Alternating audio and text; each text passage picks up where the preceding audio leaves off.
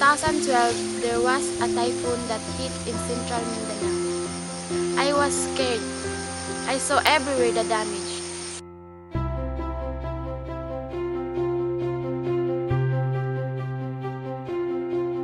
Knowing and hearing the life stories of our elders and their experience about the past season and the disaster they encountered in their past days are very important. Also, learning in school context through science, we understand the element of life and the cycle of water, carbon dioxide, and nitrogen. So by learning science, we understand how the life stories from our elders are connected to climate change.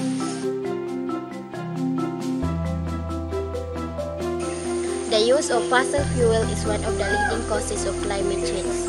We live in a society where people consume and extract more than what is enough.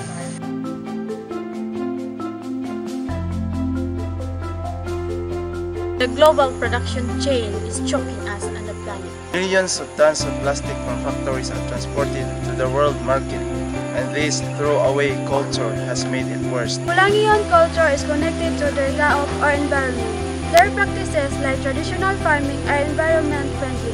They give respect to their land, water, plants, and even rocks. Because of this, indigenous peoples help greatly in climate change mitigation. The voice of marginalized community are not heard. As an indigenous youth, I know it's a big challenge for me to use my voice for everyone to hear. Indigenous people are at the forefront of taking care of our environment, while the youth or the newer generations are most affected by the impact of climate change. We need to live in a simple way of life and be contented to maintain balance in how we live. Life cannot be measured by how much money you have.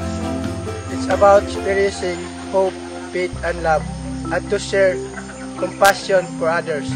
To our fellow youth all over the world, we need to unite our voice so we will be heard. We also need to unite our actions, not just our words, so other people will believe us. We are the hope of the world. We have to trust each other that we can make it.